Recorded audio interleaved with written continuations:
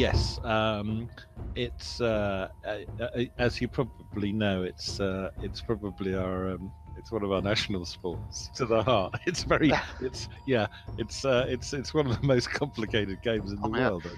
The title of the book is A Season in the Sun, and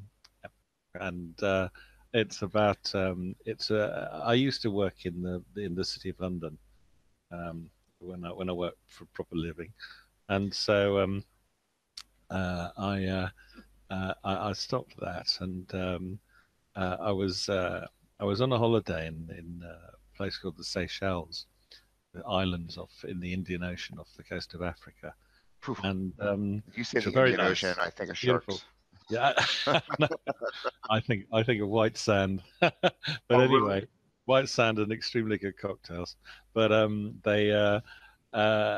noticed that there was a little group of people playing cricket. Now, I don't. You're closer to the Caribbean than we are, but you know that in the West Indies, there's very strong cricketing tradition.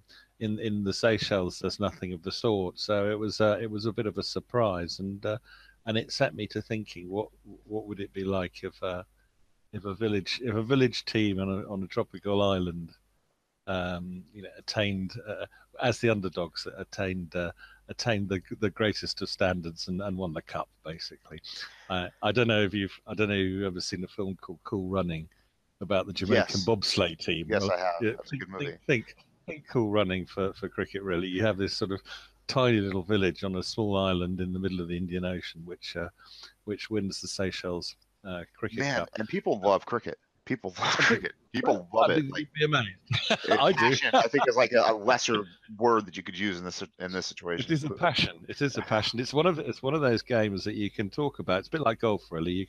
You can talk about it forever, Uh-huh. without really, even scratching the subject matter. I don't Um, know. I don't know it's anything about it, honestly. I oh, think I do. You have a person who has a ball, and his job is to knock the pins down, right? And the guy with the bat. it's a bit like baseball, but obviously, massively more complex. Did you play? I Did you did a play it? bit, not very much. I used to row actually as a boy, Oh, so okay. That's another it interesting was a sport. choice of either rowing or cricket. But I did a bit of. I have played a bit of cricket. I'm not very good, but I do love It watching seems it. very gentlemanly.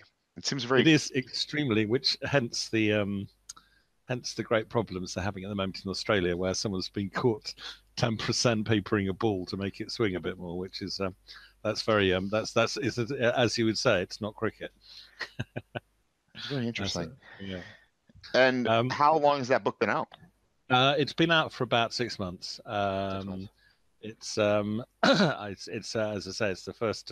My wife is a proper novelist, and I saw she that. writes a lot of stuff. And you guys are working And together on a project too we that we'll are get now into. working. Yeah, amazingly enough, we're working together on a project which I I hope will go very well. We've got a deal, so that's good news. So And this is your first novel though, right? The one that you this had one, out right now on Amazon. this one is my first, You must have and impressed her with it. She's like, oh, I'm gonna work with this guy. well, probably more. I don't know. It's encroachment rather than encroach. I don't know. It's it's going okay, and it was great fun to write. That was the main thing. Where are you I coming thoroughly from enjoyed though writing it. in London? What did you do before I writing used the to work. novel? I used to work in the city. I was a project financier. Oh, interesting. So I worked in the equivalent of Wall Street for about 26 years, Stressful. and very stressful. Yeah. And luckily, I was offered the opportunity to take the money and run at one point, so I took it and ran. Yeah. So and that was about 5 or 6 years ago. So I've enjoyed. So I also I write music and things as well and plays. So I've sort of I've removed myself from the city completely, really. So is this something that you've always wanted to do when you were in school or younger? Did you always want to be a novelist or a playwright or Not really, to be honest. I've always wanted to be a musician, but I've a never rock musician? really a musician. But I've never.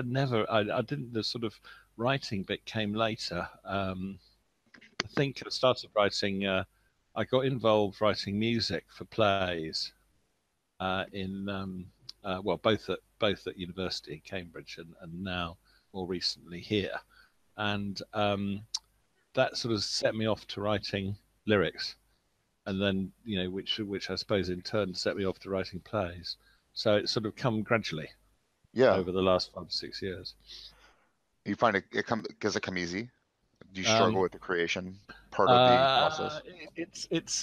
it's really changeable, to be honest. There's some wonderful days, where you can just sit down and write effortlessly and lots, and then there are other days where I just it's like rolling a boulder uphill.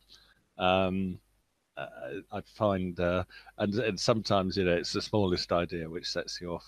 Sometimes it's a real struggle. So 50-50, I'd say. So I know you and your wife are working on a project, but are you Mhm. working on a novel of your own? Not at the moment. We've got to finish off. We have the deal we have is a 2-book deal. We've sent one in, which is being edited currently and will be out Like in crazy 2 or 3 good deal months. too, with like Doubleday. Is it Doubleday? Who? Well, that was the sort of it was it was good and bad. The good news was that we got the deal and the one book was ready. The bad news was I think sort of this summer we have to write another one, Yeah. and we're about halfway through. Well, that's So by we'll the get summer you said. So yeah, that's not yeah. too bad. I could do that in 3 or 4 months. It's Two it's people. it's doable. It's a lot easier with 2 people actually. How do you Um, how do you write with your wife? I mean, how does that work? well, it's a good question. We have studies one above the other in our house, and we started off effectively. I would write something, or she would write something, then I would give it to her, and then she would write something, and then give it back, and it sort of gradually built up. This one, we've sort of got we've got a rough outline plot, and yeah, we just add bits, and they get amalgamated into one grand script, which and that's fine. That works very well. Um, when we have to read it through together and go through each word by word, then the atmosphere grows a little colder. But Yeah. you know, we're still here. So we're let's still say here. We're still you've got friends. like a chapter one, right? And you're working Yeah, on it. So you yeah, send it to her. Does she work yeah. on chapter one, or does Well, she just accept that you wrote chapter one and will write number two? no. She'll say. I think we probably both amend each other's sort of slightly quietly, but not. We also amend it sort of at the very end, so that the style is sort of fairly. Funnily enough, the first one it does genuinely look quite seamless. Actually, I couldn't tell. Really? That's Um, interesting that you're so able to it's partner up with your wife like that, right? I mean, uh, that's like the fantasy at the end of the great, day. isn't it? You It is a married somebody fantasy. that you can communicate that well with, you write a novel with. Is it a Well, there novel are that you wrote with her? yeah, it's a novel. Yeah. Yeah, there it is. I mean, there are moments of tension, but yeah, it seems to work all right. So you are not now you're working on the second book Yeah, for that contract, and yeah. that process is going better than it did the first time, or is it I think still? we probably learnt a few ways of doing things. They're mystery stories, Uh-huh. murder mysteries. Oh, So cool. it's sort of I think we're getting more into there's a fairly standard and traditional way these things are laid out. I think, Hmm. and we're probably getting a bit more familiar with that. Um, and obviously learning, learning of many new ways to kill people, Yeah, but interesting ways too. interesting ways to do people over. It's But amazing. There are still ways to kill people. That's the sad thing. it's a huge. It is a yes, sad true. It's a huge genre. I couldn't. I mean, Yeah. it's not one that I sort of read an awful lot of, but it's an absolute But massive. So everybody's anyway, familiar it's with it, great fun. right? I mean, It's great Agatha fun. Christie just they Oh, did a of course, yeah, revival of yeah. one It's a of her. very yeah, it's a very Yeah. traditional. I mean, it's a very good. It's it is quite fun. Trying to set a load of red herring, a load of red wild goose chases and red herrings for people to So interesting. I get mean, lost in. it's puzzling, right? Are you a puzzle Mm. person? Do you I do like? quite like. Yeah, sorry, you No, can. no, yeah, absolutely. What kind of puzzles do you like? Um, oh God, I'm not actually. I don't do cryptic stuff, but I do like yes, the sort of crosswords and Sudoku and 'Cause that's basically what things you're like dealing with, that. right? You're kind of building the plot up and working on a Hmm. puzzle in reverse in a way. You do. I mean, I do think you certainly. it was quite interesting. Certainly with the first book, with A Season in the Sun, I had a fairly good idea of what was going to happen. Sort of how it was going. I had a fairly good idea of A and C, as it were, but getting B was more of a problem. Getting there, I knew what was going to happen in the end. I knew what was going to happen in the beginning. It was the middle, which was the difficult bit. Interesting. And I think that was probably the same here. Actually, is that you have to, you can't give anything away too obviously or too early. But you have to have a bit of depth in there. Too thick-headed about it. I mean, you want your audience to be like, "I'm smart. I know what's going on." Yeah, well, exactly. They've got to feel good that they've solved something. So it's got to be logical. The difficult thing is actually making it absolutely logical and time. Everything is time critical because it's very important that people know what happened when and things like that. So it's quite complicated to get it into. Get it into an order that's that people can accept. But it's good fun. So I mean, as far as the challenge of writing your first novel and then writing your second novel with your wife and your third novel for that matter as well, are you starting to think about projects beyond that on your own, or have you pretty much found your niche with the mysteries? I don't know. I think. I mean, it depends how well they sell, doesn't it? Because if they sell well, we'll carry on producing them. They're already talking about more, so I think that may awesome. run, which is great. I have a vague idea for a sequel to the first one. Henry is the character is a good. I think the character is. I love the character in it. I love this slightly for that matter as well. And you've got a built-in audience. I mean, where it's popular, it's really popular. Yeah. It's the fact that it takes place on a tropical island helps and things like that. So I think there's. Did you ever say? I'm sorry. Which island did you say it was? The Seychelles are a set of islands in the Indian Ocean. They're just sort of near Madagascar. Okay. And they're clearly, I mean, they're the other side of the world from you, but they're slightly less far from us. But I've been 3 or 4 personally, 4 or 5 times. Yeah, wow. I mean, I've been a lot of times. I love it. I love them. They are the absolutely idyllic. They're everyone's dream of what a tropical island should look like. With palm trees and things. Is it considered Africa or no? It is part of Africa, but I'd say it was French and then it was English. Now it's independent. So it was sort of part of the empire for a while, for quite a long while, which is why its capital is called Victoria, and they speak English and a bit of French and a bit of Creole. So it's a wonderful, it's a lovely place. Sorry, and they were a colony. Now they're not. They're independent. And they're independent. Typically, have been for 40 years. Yeah. How are they handling it? Oh, they love it. It's actually, I think, in Africa, it's one of the wealthiest. I mean, it's got the most wonderful tourism industry because it is, and fish, because it is right in the middle of the Indian Ocean. It's a slightly sort of benevolent. It was run as a slightly benevolent dictatorship. Yeah, I was going to say, I wonder if that were going to pop up. Funnily enough, but it's now more democratic. It's a very sort of it's quite a civilized. It's a very civilized place, actually. I mean, that stuff is all so tenuous too, right? I mean, you can have like a built. It's so tenuous. I mean, it's so delicate. Their political situation can be like 1 minute great, and the next minute. And I mean, this is an island which, it's a set of islands which has, I think I'd be surprised it has more than 500,000 people in total in the whole country. So, I mean, it's like, it's the weird situation that you have a country which is the same size as a small town in the UK or US. It's, but they're delightful people. That's interesting. And you've been 4 or 5 times. And do they is cricket a gigantic thing there, or no? Absolutely not. No. And that was what surprised me. I saw one team play it, and I went back and researched it a bit, and I found they'd literally just started. They've only just applied to be part of the International Cricket Federation. That's fantastic. How long ago was that? 10 years or something, 15 years. How are they doing in terms of the whole? I've never seen the team in my life. Oh, really? Not brilliantly, I think is the answer. But I mean, they've only just started. So your premise is that they do brilliantly. My Right? premise is that on the island, a village team. If you come to the UK ever, you'll see that a lot of villages, like the one I live in here, have little village cricket teams, and there's a league, and they play each other. It's obviously far below the major, the counties and towns that play cricket in a bigger league. So my idea or my thought was, wouldn't it be fun if a time won the cup?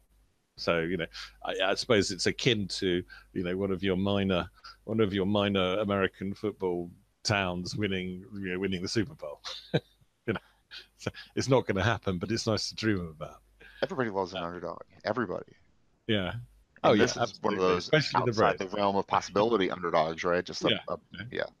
But it's and then the idea, and as I say, it was fun to have the idea of a slightly sort of lazy, indolent ex-City gent having to manage the team. The point is that he is given a legacy which impels him to manage this team. Otherwise, he doesn't get the money. So he has to go out there and manage this team. Oh, so he has to do it. He has to do it, and he starts off slightly sort of diffidently, even though he's a terrific cricket fan. But he realizes that he actually quite enjoys it, and obviously they go on to greater glory or not, depending on how the book ends. It's so interesting.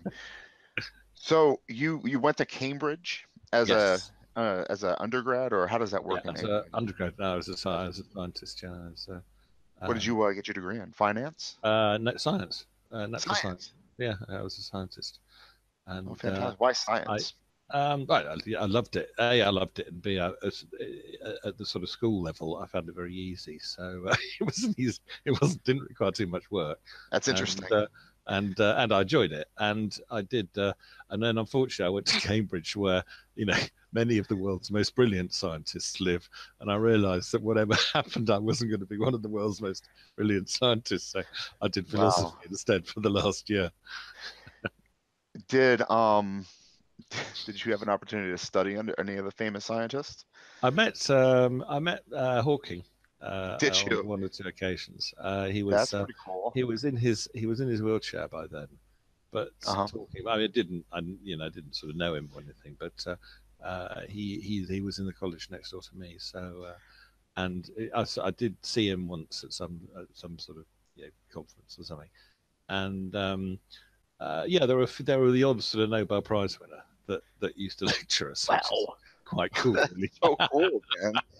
And you're into science, you're taking science classes with world-renowned scientists. It is quite something. I mean, it's one of those awful things that I probably missed a couple as well without thinking, because I couldn't get out of bed that morning. But that's retrospect, right? Isn't it? Yeah, like you didn't understand what you had the opportunity to see. What an odd death, though, for Stephen Hawking, in terms of all the coincidences that kind of added up there at the end, huh? Yeah. With Einstein's birthday and numbers. That was extraordinary, wasn't it? Yeah. Yeah. That's crazy. I mean, I completely support as far as assisted suicide is concerned. So I mean, it's none of our business, but at the same time, if you're going to pick a death, that's the best. It's a good day. I do think that he. I mean, the fact that the fact that he lasted as long as he did was absolutely extraordinary. Miraculous. He must have had a spirit which was pretty unquenchable, really. Had some questions he needed answers for. He left. Wouldn't go until he got them. Yeah. So, do you think you'd ever write a speculative fiction novel, like a science fiction story?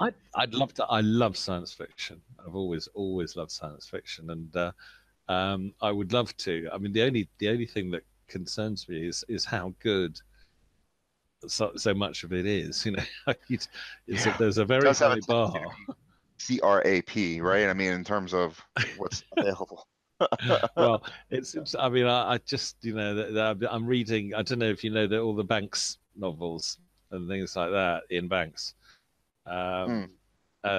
science fiction, and they're just so good. You know, I'm not sure my brain would be able. The inventiveness of them is fantastic, but Yeah.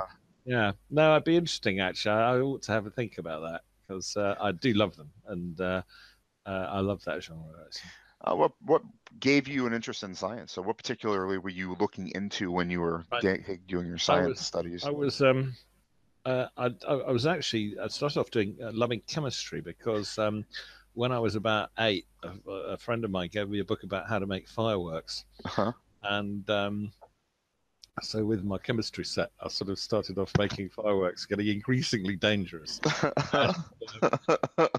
and and sort of that set me off really, and I love the so I like the chemistry side of it, and then when I went to Cambridge, I was always much better at the chemistry side of it than the mathematical physical side, Hmm. and then at Cambridge at that time was very very hot on biochemistry, and you know, sort of that sort of crossover between biology and chemistry. And I mean, there were discoveries being made daily, you know, which is extraordinary, I think. And so we did quite a lot of that. And then when I realised I wasn't going to do it or didn't want to do it for the rest of my life, they had this wonderful subject called history and philosophy of science, which you could do in Ah, the last year if you realise that you weren't going to be a proper scientist, which I wasn't. You could do this sort of philosophy and history course of science, which I found absolutely fascinating, and still do actually. I would still read it. the application of the sciences don't really interest me, but the history and the people that were involved are Uh, extraordinary. I it, love that part of it yeah, yeah, completely. no, it is fascinating, and sort of how how much is accident and how much is design and things like that. It's The other and part is magic to me, like yes, putting the oh mathematical equations together yeah, or yeah, yeah. calculating how to get to Mars. I'm like, Mm, I that's magic to me. That's all of it yes. above the like addition or subtraction level of math. It's like Right, you're not sort of. I I've got more into maths, funnily enough, as I sort of get older, because I think have it's to very, be in finance, right? I mean, you have to have those I guess skills. so, yeah, yeah. I mean, actually, to be honest, it always amuses me calling financial people rocket scientists because But they it's are not though. it's not I well, mean, yeah. you The get rocket, people that's who a bit have you should be. degrees in math, and That's they could yeah. be Oh they can yeah, either go to banking or they go to yeah. NASA. Well, It's like that's they're just the trouble deciding. is. Trouble is that that's the bit. Those are the bits you should be worried about because no one can understand them apart from them. But I did, yeah, no, I did a fair amount of modelling and stuff in finances, and it always slightly worried me that not very many people could actually work out what was going on, Nobody. Yeah, I and trust it. and That's which basically it. which now, and I'm we a know what blind man happened. being led around by people telling me what the truth is, and I can't tell if they're telling me the truth. I can't do the Yeah, math. I think yeah, that's well, the most. yeah, I think happened. that's the saddest thing about our society is that Mm. nobody knows the details. They just Well, the trust problem is the it's just process. too much. There's too Yeah, it's much, true. isn't there? You can't know The, everything. there was a wonderful I did in the science in my history of science I did the sort of 15th 16th centuries, and at that point you could basically sit down everything there was to know about science, and you could be a renaissance man and actually Even understand better, somebody everything. who was Yeah, like a writer like yourself could yeah. be then making up science and Oh, just at the same as time. renowned. But now, I mean, you No, couldn't cover a millionth of it, could you? Because it's just not, there's enough days in the week. But I've been uh, doing kind of an individual study on science fiction authors of the past, oh like yeah, Robert Heinlein and oh right, oh wonderful, people of yeah. that nature, and just Mhm. their fiction doesn't stand up in terms of Mm. tech, in terms of Mm. science, in terms of the actualities of the universe. Yes, You know what I yeah, mean? And now we want our science fiction authors to know what the hell they're talking about, not only yeah. teach us about the future, but kind of present a world that makes sense. Make it sense. I mean, it has to make sense anyway. But I guess that you can be quite clever, can't you, about how you frame it. So it's not necessarily it's very unlikely to be possible. But on the other hand, I suppose where we 100 years ago we would have thought lots of things were impossible that aren't. So Except for Jules Verne. I mean, what he was sending people to the moon yes, that's in right. like the Yeah, mid 19th century. It's yeah, crazy what yeah. that guy came up with. I mean, I mean, I actually subscribe to the the idea that, you know, almost if you can think about it, it's almost certainly going to happen one day. But I don't know whether that day will be, you know, tomorrow or a million years time. In terms of, Just, you know, if you can think of something, yeah, it's probably going to happen. wasn't that what they say about science fiction authors? Yeah, Or science yeah, fiction writers, actually, you don't yeah, really yeah. see that much farther than your own street lamps on your block or something Yes, along those lines. yeah. So, I I mean, think beyond that's there, you right. can imagine there has to be another street lamps. I mean, Yeah, that's when the imagination starts to spread off a little yeah. bit. And I think also there was a very funny program. There was a program in the UK called Tomorrow's World, which used to, you know, prophesy what the next big thing was on telly, and they had one great program. This is about 30 years ago or something, of, you know, what 2020 would look like, and it was nothing like it. What it looked like was a bad version of 1960, you know, with sort Yeah. of everyone wearing silver clothes, and it was just rubbish. It was nothing like what it actually is like at all. Or that, or Both, you know, they saw the future in just one particular future in a one little area where they were wearing silver outfits. I think they what they saw was, you know, they just sort of displaced themselves, you know, I 40 want to be years. wearing silver outfits in Well, yeah, 2020. exactly. And they'd obviously watched too much Star Trek or something, so it was just, you know, it was just nonsense. And but of course, you know, then again, if you, I always think, you know, if you look at, I mean, sort of, you know, the great advantages we've lived through, you don't really notice what's going on because you're living through it. So Yeah, it's you do, you incremental. know, computers and phones, you Right? Can know, you imagine like basically, somebody you know. take your phone away and say you can't use this Yeah, anymore? yeah, yeah. And I mean, and also when you saw those first Star Trek movies, you know, and they had the old communicator, you know, that looked completely otherworldly. And And now, it just you turned know, out to be like a it's mobile phone. yeah, exactly what it was. You know, in fact, it probably was a mobile phone. And Anyway. we're like steps up from that. We can't transport anything yet, but at least we Oh have that yeah, communicator. we'll get there. Yeah, It is pretty but cool though, having all the information of the World Wide Web right there in your oh, hand. I find it absolutely extraordinary. I was doing a piece on our village, and it was actually about the First World War and about soldiers that had come from our village in 1914 or whatever, and been killed. And there's a list of them. And using the World Wide Web, I was able to literally go down, you know, sort of drill down through histories and battalion histories and army histories and things, and get down to a facsimile in some library somewhere of a piece of typewritten script of a report of a battle or something like that, you know, just to check what happened to these people. And I couldn't believe it. I was absolutely gobsmacked by the amount of information. At You know, your if you really fingertips on a go, random yeah. afternoon where And you just got curious I about was something. sitting in France. You got, you know, I was sitting in the middle of a house in France next to a swimming pool with a computer, which is bizarre, you know, with I a mean, the glass of same thing rosé in my hand. 20, 30 years ago, you would have had to get Yeah. up, wait Oh, until Monday yeah, when the library yeah, opened. And yeah, like somehow yeah. I never learned how to use these machines with a microfiche. You'd have to go Oh, through the oh, I microfiche. know, awful. I know, awful. And I remember It would doing take all that, you day. It know. might take weeks. Yeah, Might and take it's, you know. you might write a book about the subject just because of the research that you gathered, just Oh getting what you yeah, took yeah. in Well, it, I think that's what many academics do, isn't it? But right? it is extraordinary how easy it is now, and the trouble is, it's so huge that we've got back to the stage you don't know. You know, you've got to know what you're looking for, don't Yeah. you? So, you know, there's no point just going out and sort of thinking it'll happen. You know, you've got Well, to that's kind of the interesting part about Wikipedia, isn't it? Because you could yeah, land someplace, you know, looking yeah, for something specific, and then while within that piece of information, find other stuff that you want to go on to. yes, yes, of Those course. breadcrumbs kind of make your day sometimes. I Yeah, had a friend, yeah, I talked to somebody on this podcast once who wants to mhm, write fiction like that, mm, where it just never ends, and you know, you can yes. pick the direction that you take the narrative. Yes. Sort of James Joyce or something. It could be quite weird, wouldn't it? Where Yeah. every book is Yes. a little bit different, but Yeah. has Yeah. still that same Mm. novel feel to it. Yes. There's a very good book, and I'm trying to remember what the Goon Squad, Visit from the Goon Squad or something. It's a New York one. I think it might have even won a Pulitzer Prize or something about 2 or 3 years ago, where they had they have sort of five or six different people's stories all sort of jumbled up, completely jumbled up. You know, sometimes one page and then another, and it was a very interesting way of doing it. Whether I could, it requires quite a Keen mind. clever Yeah. quite a keen mind to do it. Yeah. The Goon Squad, Visit from the Goon Squad, I think it's called Visit from the Goon Squad. It's about 2010, 8 years now. 8 or 9, yeah, about 8 or 9 different characters in New York, and it's a very good book. It's a very good book. Did man, I just lost my in the middle of saying did that. I lost my train of thought. I'm just looking at this novel. Yeah.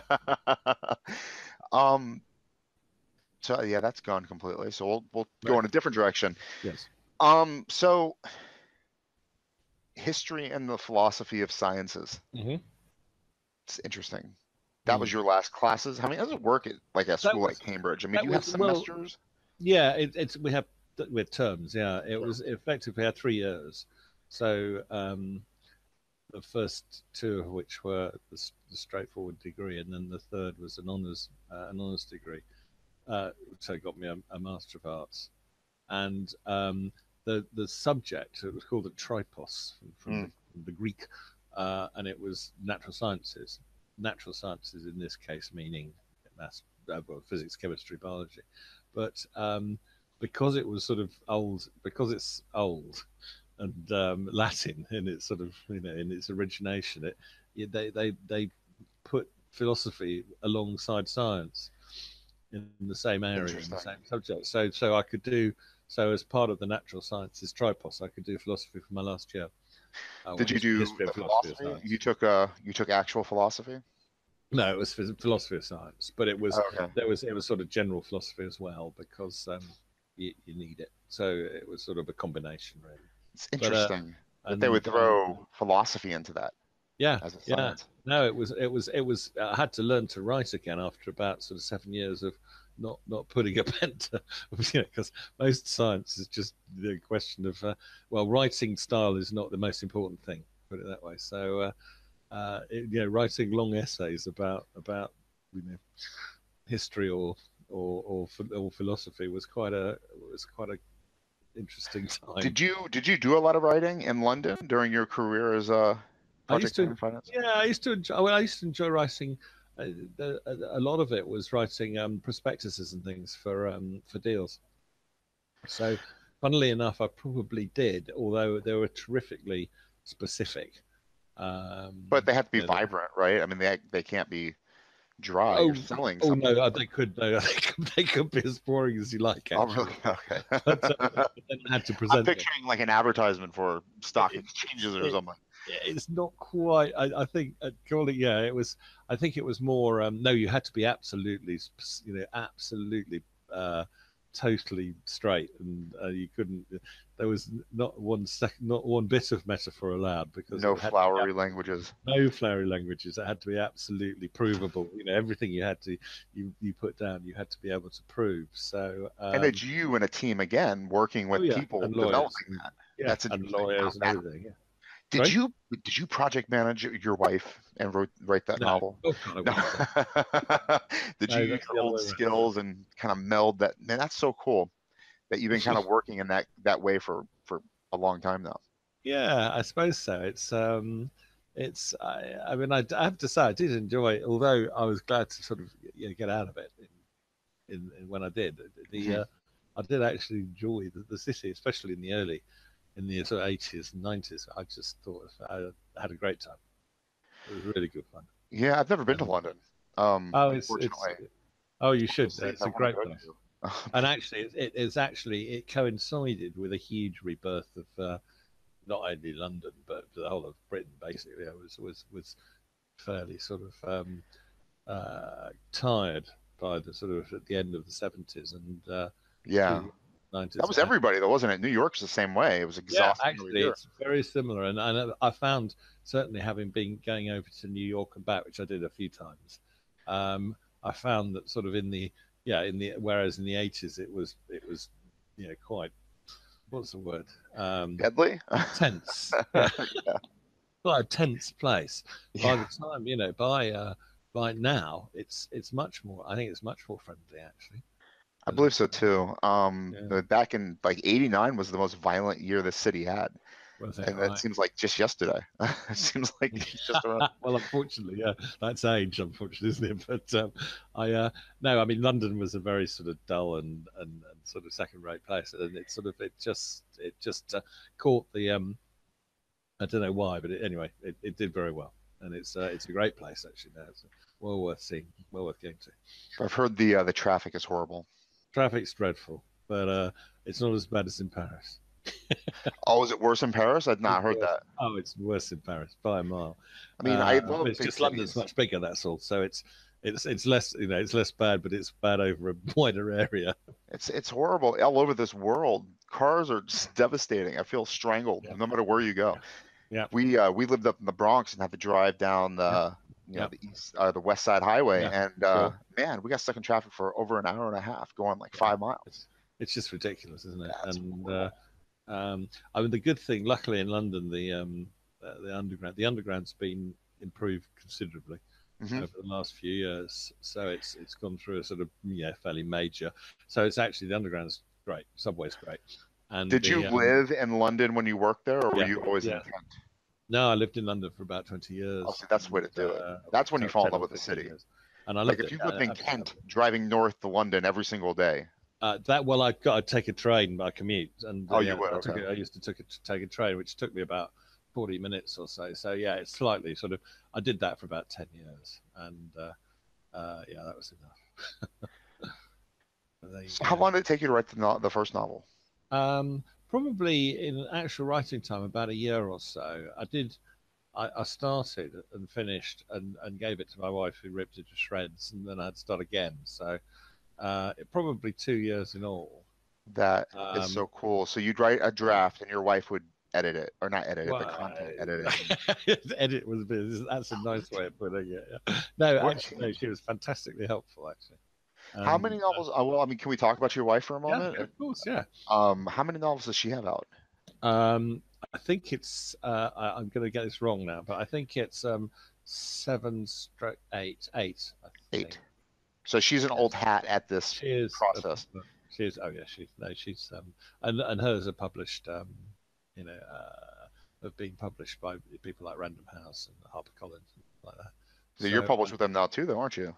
I am now, yeah. Yeah. I will be. Are they going to take your first book as well, or is that? It's actually an interesting thought, isn't it? I should slip it in. I haven't tried yet. I'm going to wait to see how the next one goes. This one goes, but is your first book independently published? Yeah, Did you publish it yourself? There's a publishing company. It's quite a good sort of. It's sort of halfway house, really. There's a company called Troubadour in the UK that effectively they vet. You send scripts in and they vet them, and if they like it, they will publish it. So I think there is some sort of there is a filter, but I think they said they were getting something like sort of 600 or 700 books a year, and they publish about 100, so 200. So it's sort of that sort of percentage, but you pay for the printing. So you pay for the printing. Yeah, I pay for the printing, and I. That's the expensive part. That's it's and well, actually, I mean, it's interesting because I did quite want it printed, so I did get it printed. I could have probably gone onto ebook and obviously that would have saved some money, but I quite wanted to. You learn with the process, don't you? I mean, of course. Yeah. You don't know you're not stuck with them contractually. You just not at all. No, it's just a one-off. Just a one-off. Print these books through us. Yeah. What'd you do with the books that you printed?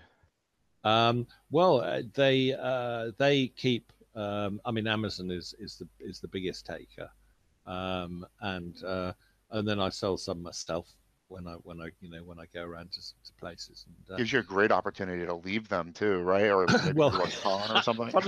Funnily enough, I've just been in quite a nice hotel actually in a ski resort in France, and I did actually leave one in the library there, yeah, with a sort of something nice at the front of it. I think sort of to the staff or something. Why not? I mean, people are always looking for books on the road. Somebody else recommended that you drop it off at an old folks home. Yeah, that's a good idea. Yeah, I think actually, And the other reading groups are great. You know, we've got lots of there are lots of reading groups around here, so I'm so desperately trying to Did get you them over find with. the process of like building an audience kind of daunting, or did it It's come quite naturally to you? it's hard.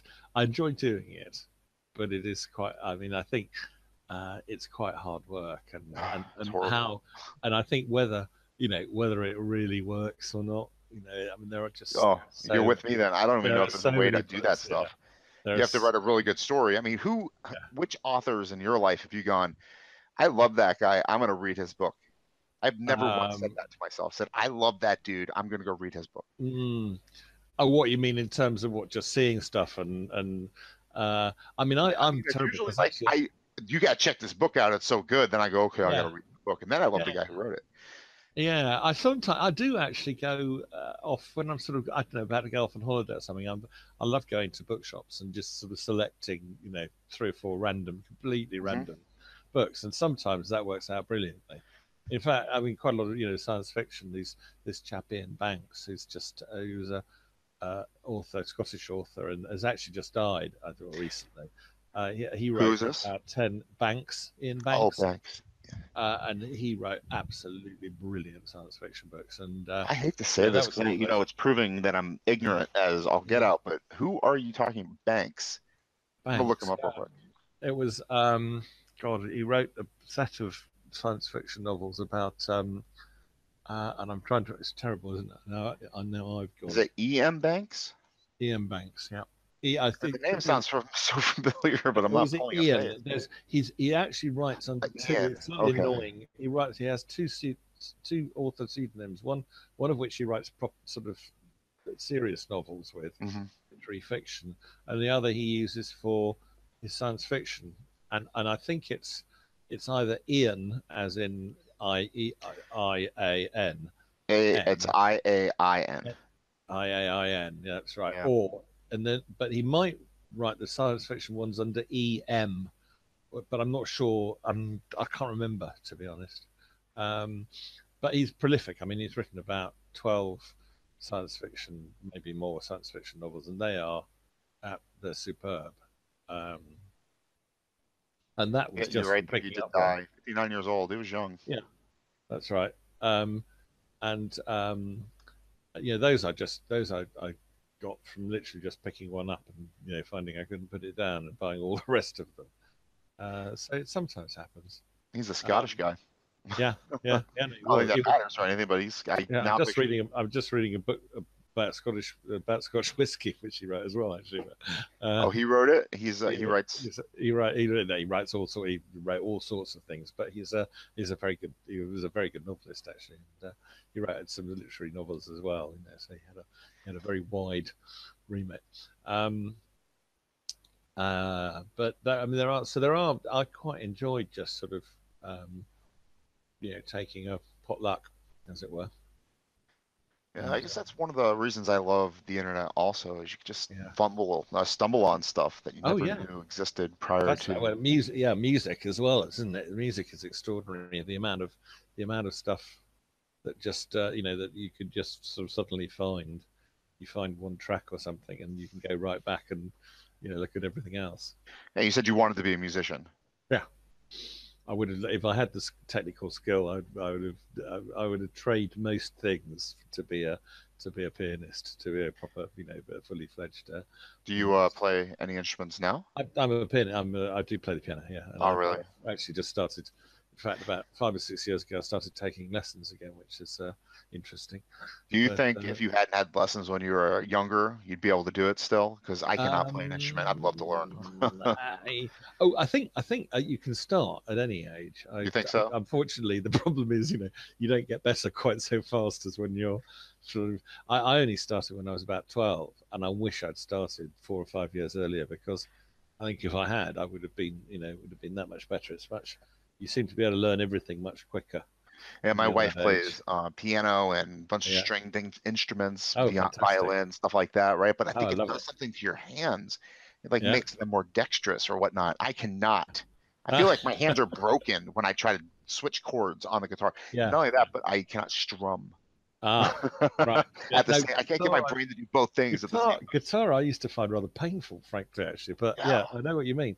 But piano, yeah, no, I have, no, I still do that a lot actually. And I enjoy writing, and I enjoy writing songs as well. So it's What do you do with the songs that you write? I sort of occasionally play them for friends, and there's we've got a very good sort of dramatic amateur dramatic society here.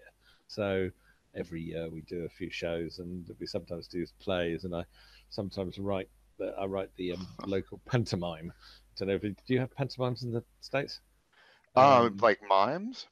Pantomimes, it's called. It's a sort of fairy story, children's sort of I, I children's I don't know. How do play. you do one? Is it Mm. set up with puppets? Like No, and it's shadow no, it's relief? No? actors. No, it's proper actors. Oh, it's sort of like like Cinderella and Snow White and the Seven Dwarfs. It's sort of it's fairy tales effectively. I don't know. Maybe we'd call them a matinee or something along those lines. Something like yeah, but it's sort of it has a sort of tradition that goes with it, so that you get sort of men dressing up as women and sort of the various things like that, and there's always a baddie, and there's various traditional things that happen in it. I'm still So taken aback by the fact that you have a dramatical society that you've joined. I'm like jealous. I want to join a dramatical society. oh, you can I come want to put over. on It's great plays. fun. It's really good fun actually, and we put on 2 plays a year, and sometimes they're straight normal plays, and sometimes they're shows, and sometimes I'll do a few of my songs and things like that. So Is it within an audience of the dramatical group itself or the sorry. society itself, or do you have other people come in as well, like Oh outside no, it's people? everyone. No, it's no. We get the whole village in. No, we get That's everyone. cool. We get full houses because it only happens twice a year. So we've got there are about 600 or 700 people in the village. So we managed to fill our village hall once or twice a year. That's cool. And your village is Kent. No, your Yes, village is in Kent. it's yeah. The village is called Penshurst, and the county is Kent. So I like England. I like the idea of England. I'd love to Yeah. go and explore, the You must whole go over. how things work in your towns and your cities and whatnot. Because it It's a sounds very the nice same. place. It Yeah, sounds it sounds absolutely the same, but it's yeah. totally different. It's funny. It's yeah, two countries, isn't it? Two countries separated by a common language, isn't it? America And and it's so England. true. You could kind of see the English, brushing of things up here, the relationship, Oh but it's yes, been muddled through, other yeah, cultural invasions. certainly has. But I guess actually that corner of the US is, the sort of New England, and that area is probably the most traditional, or one of the more traditional. Yeah, I Um, live in a town surrounded by Revolutionary War history. I mean, George well, Washington there you touched go. everything around here. Yeah, of And I course. can Yeah, just picture him walking around and just pointing at things and saying, there'll be a sign there and there. yeah, This is crazy. I mean, yeah, so this is the last vestige of, Englishness in this country is like it yeah, was yeah. killed off here. It's very interesting. You said history as well that you studied in school. Yeah. Was it just scientific history or did you go farther than that? At school, I had to do the whole, we had the whole thing. So we did sort of English stuff. Funnily enough, I do remember having to do American history from 1776 to the Civil War, I think, or something That's like interesting. that. What did you think? Um, it was okay. it, was, it was all about. It was basically, funny enough, actually, If you're it going to was just like start at we are 76, I now. mean, you're skipping the best part, the Declaration of Independence. You probably, Yeah, yeah. you guys got the Magna Carta. If we don't have the Declaration of Independence, we're not going to look good either. Of course, of course. No, that's quite true. It was all basically about sort of one group of people who didn't want the federation, and the other who did. So it's a bit like where we are now, actually here. Yeah, But it is amazing how things don't change, right? In terms of oh, history repeats itself. Yeah. we just carry on the narratives, and they just get more and more kind of I filled thought, with things.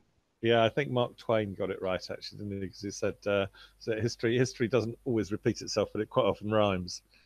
Yeah, Mark That's Twain. quite good. Mark Twain was an amazing guy. He I was. really appreciate his career.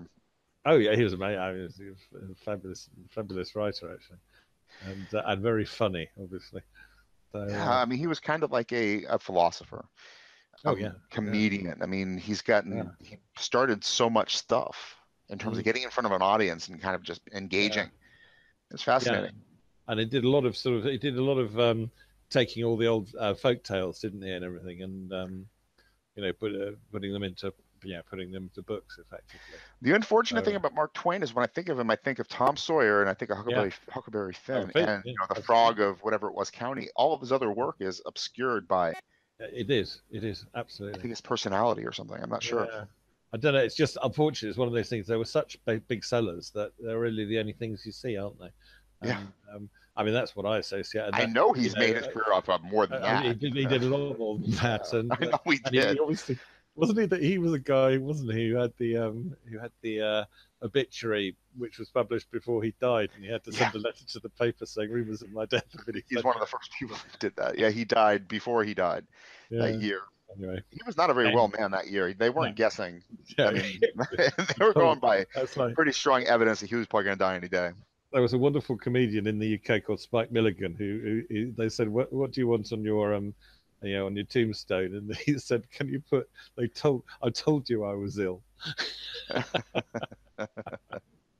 Anyway, no, it's there is, I mean, I think the sort of the UK American relationship is a very interesting one, actually. It is.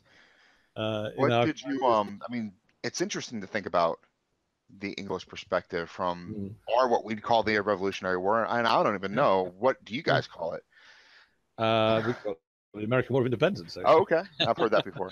So yeah, and I don't know, I mean, it's funny, isn't it, that you sort of have that, and then but that's that's what are we talking?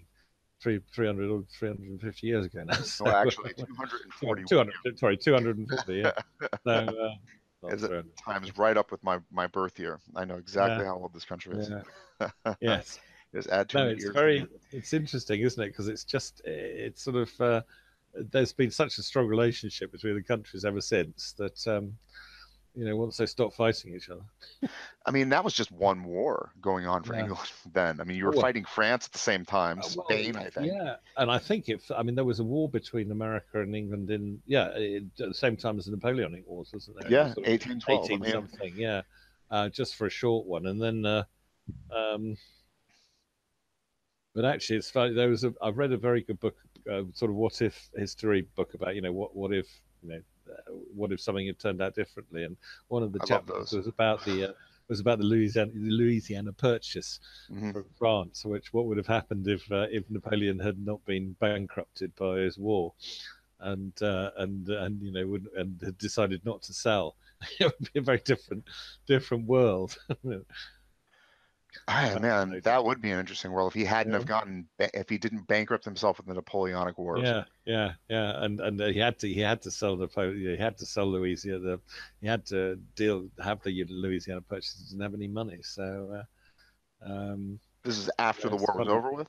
I can't remember the history. I know Thomas Jefferson bought it. I've never heard the connection, but I'm not sure. I think it was during, because effectively the Brits, the UK owned the sea, and the French owned the land. Wow, you know why we don't hear about that is we aided and abetted Napoleon's conquering of Europe. Yeah, we gave him money to do it. We funded his war. Well, maybe there you go. Now you know that's why. Interesting, isn't it?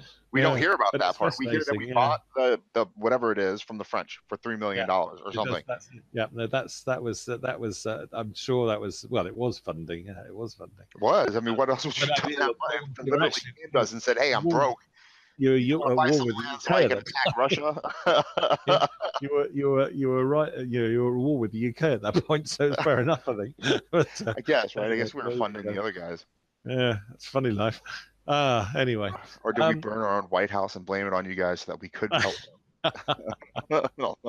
History's weird, right? Because it's a conspiracy. It's only told by the people who want to let their story known, not the other side. Yes, of course. The other side's always written by the winner, isn't it? Yeah, it's not true. There's more there. Sorry, this is what we're saying. Yeah, that's true. It's very crazy. Nice. So your second book, will be about cricket as well. No, what the no, not the one with your wife. The one with my The wife is about murder. My second one will, I think actually I want to keep the hero because he's, as I say, he's a character I enjoy jousting with, and I like the area, the location is great. So whether we'll keep the cricket, I don't know, but it'll be something nefarious going on in the Seychelles. I'm hoping that you keep the cricket and the novels become popular worldwide, even in this country, and that we all know what the hell this game cricket's about. Well, actually, unfortunately, one of the things that I don't do, because in fact, quite a lot of people have said, I was a bit worried because I didn't like cricket, so I didn't think I'd like the book. Actually, there's not an awful lot of cricket in it, although it the action proceeds by cricket matches, so it is there, but it's not sort of there's not a lot of discussion about it, or you probably need to know how the scoring works and things. But apart from that, it's not I it's don't even not know in how your the scoring face. works. I don't know how anything works. You'd understand actually. It's not that different from baseball, to be honest. It just seems such a polite sport. It is a wonderful sport. And there was actually, I mean, there is. I think it's still true to this day that if the opposing team think they've got a wicket, which they think they've got someone out, if they don't say, nothing happens. You have to appeal before you can be given out. If you think about it, it's crazy, If so, you can't. It's like having. It would be like in football or something. You wouldn't be able to give a foul unless the opposing team asked you. Oh, he held me or something. Bizarre, yeah, exactly. It's quite bizarre. But, that's such an interesting sport. Baseball does derive from it, but yeah, baseball is kind of like the ruder cousin of it. It's like rounders, yeah. It's a sort of it's not. I mean, it's not massively dissimilar, and I do remember having a few American mates who came and played cricket with us, and they held the bat like a baseball bat, and that had to be stopped, obviously. Obviously, you kind of have to hold it like a golf club, don't you? You hold it. Yeah, it's more vertical than exactly. Not like a baseball, not like a baseball bat. What if somebody? I mean, like at one point in your life, yeah, do you think you're able to learn about a new sport like cricket? yeah, I mean, it's complex, right? yeah. You have to have played it, I think, to get the nuances. It's quite I mean, it is a very complicated game, but I suppose actually what is, as I said at the beginning, what is very funny about it is that it's one of those sports you can talk about till the cows come home, and sort of never really you're not really adding to the great value of human knowledge. It's just you can just talk about it, and you can appreciate a shot. So no, that's very true. A good shot or a good play will transcend knowledge of it. Exactly. Yeah, that's very true. If everybody else is cheering, you cheer too. Oh yeah, I had and all sorts of people like it. It's I mean, if you're English and if you're British or Australian, basically, or Indian, it's the people absolutely love it. And, well, universally, if you're writing about an underdog, people love that. And that always that's always helps, doesn't it, when the small guy wins. But you don't have a schedule for the second book right now. Right now, you're working on the second book to your wife and yours contract. And the first book, has it been published?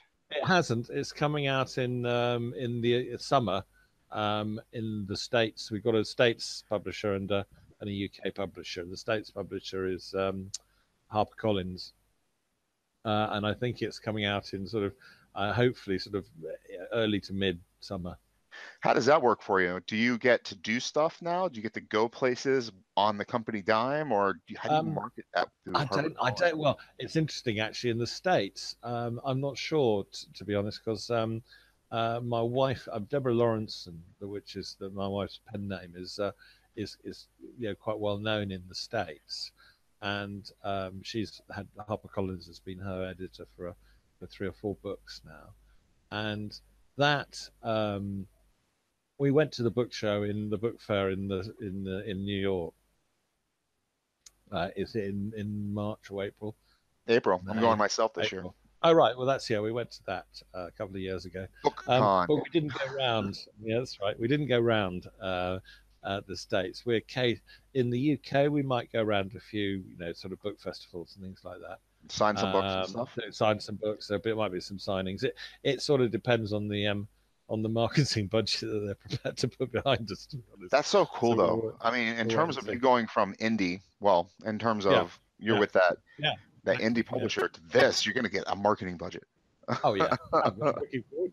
I mean, I unfortunately one of those people that I love it. So I'm I thoroughly enjoy public speaking and things like that. I mean, So obviously, if you're going to write, you kind of fantasize about what stuff like that looks like, oh yeah, the scheduling, and you do this and that, and that's exactly. pretty cool. So you're No, going to be doing that this summer. I hope so, and we're or sort of over the next 6 months or so, and we'll see And how you're it just going to goes. keep writing the second one and eventually the third one. What happens after the contract? You satisfy the contract, you're done, or do they sell the books and then say, "Hey, this worked out pretty good. Let's do another one"? Well, I'm hoping the second. hoping they want us to do some more afterwards. If it works, and with a bit of luck, it'll work, and they'll want a few more. And it's quite it's a nice it's a rich theme to be able to mine, to sort of use characters more than once. Yeah, quite efficient. Yeah, exactly. I mean, at least you get to develop kind of an emotional attachment to them, maybe. Yeah, and you sort of know what they're going to say after a while, I think, and dredging as much emotion out of them as possible. yeah, and develop. They develop. They can change over the course of 2 or 3 books. So it's quite interesting, actually. We're getting a little bit over an hour now, so I'll let you go in a second. But I wanted to ask one last question. Yep. In terms of like independent publishing versus the traditional publishing, it's very curious to me about how much effort you put into it as yourself, or your wife puts into it as herself. Because a lot of indies, they put a lot of effort into doing it. Absolutely. Are you required to do anything while you're marketing this book in the summertime? I mean, are they saying do this or do what you're good at, or not yet? But I think they have warned that they might. So we haven't got anything penciled in, but we're aware that we might be asked to go and do some conventions, but conferences or book fairs and things like that. That'll just be going to the various places around the United Kingdom. Yeah. And they'll give you a list. Do this, that, and the other thing. Yeah. Are you on Twitter? Sorry? Are you on the Twits? Not. I am, but I don't really use it for the book. I use Facebook for the book. Okay. And how can they find you on Facebook? Hang on, I will give you. Where can they find you on the World Wide Web? Yeah, actually, you've got it on the notes I've on the messages we send. Okay. You sent me. That's my Facebook page. I'll make sure I put those in the notes. And that has A Season in the Sun is the Facebook page you should be able to find from there. If not, send me a message. I'll send it to you. Okay. But it's in terms of the independent. Yeah, I mean, in terms of doing the independent stuff, it's what you get out is what you put in, really, isn't it? It's I mean, sometimes you don't feel like you're doing the right thing, but it's nice having somebody guiding you along. Yeah. Oh, yeah. I mean, I have to say, I think it's interesting having now done sort of asked me in 6 months, but it'd be interesting to have seen both processes, having one with independent and one with a proper publisher. Well, at the end of the day, you've lived a pretty interesting life. You've been all over the place in terms of your degree was in science, and you worked in finance, and now you're actually, spending some time in publishing. I mean, it's been fascinating talking to you. Oh, well, and I tend to finish up the podcast with like a couple questions, and the first one would be, what would you recommend to somebody getting started? How would you recommend they kind of get to your point, or I don't know, it's kind of a little question. I started off with as I say, funnily enough, I had found this scene in the Seychelles Islands which got my sort of brain going. And I mentioned it to my wife, and she said, "Well, you better write it then." So the answer is, how to get going is get someone to tell you to get going. Yeah, I mean or just get going. You have a scene to write. Start writing. Power over your life, just to tell you to get on with it. Satisfy that itch. I mean, if you have power over your own life, that's and not to care if the first lots rubbish as well, because it frequently is. It certainly was in my case. But you're not writing it. You just write the novels with your wife and your novels, and that's all you're writing. No other parts and I'm pieces. writing a play. I've got to write a play for my dramatic society for next Christmas. So after the summer, when I've finished off doing this second novel, I've got to start writing a play, which I will do. Has anybody ever popped off from your dramatic society, become famous, successful playwright? No, unfortunately, no. I wish they did, but no. We're small but perfectly formed, and we're sort of they're very good actually. I mean, they are good. You know, they're genuinely decent actors and actresses, but no one has yet sort of hit the big time. No, It'll be you, man. You'll be the first. Professional. I just enjoy playing the piano and directing them. What'll happen is you're going to publish these books are going to go out. You're going to win a Pulitzer. Your play is going to get unbelievable attention. Yeah, everybody in the play is going to be on what's London's Broadway? West the West End. Yeah. They're all going to be in various plays in the West End, just famous beyond belief, acting wise. What a lovely dream. I mean, it's something to write a book about, isn't it? Really. Yeah. Last question, I promise. Yeah, exactly. I made a nice story. Mine. I call it copyright. No, I'm joking. Yeah.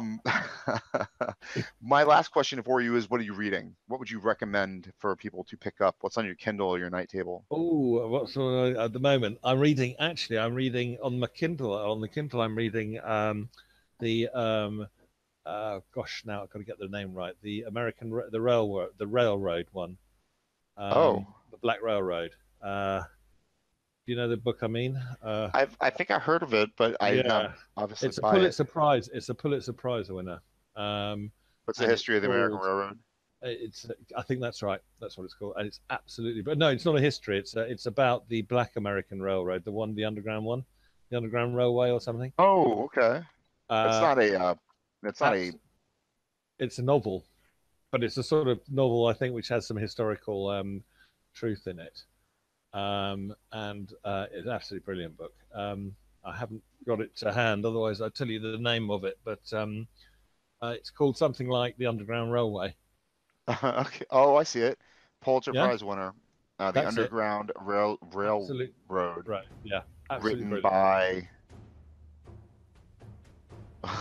Where did you go? Oh, here it is right there. Colson Whitehead. That's right. Absolutely super book. Really, really good book. I mean, pretty unpleasant actually, to be honest, but well worth reading. Yeah. And, I mean, if you've ever been out in the cold with nowhere to go to warm yourself up at any time in your life, you understand they had no place to go and they were being chased by dogs. I mean, it's a really harrowing novel actually, but it's as I say, it's beautifully written and it's well worth reading. I'm reading a book called Why the West Rules for now. By a chap called Why the West Rules for Now. Ian Morris. It's a history book about why the West won out to start off with, up until now, which is quite. We're very violent. I hope that's in there. We started farming earlier. Actually, I think that's what it comes down to. But it's quite interesting. It's an interesting book. We killed all the Native Americans with our diseases. Well, that was pretty quick. Yeah. That's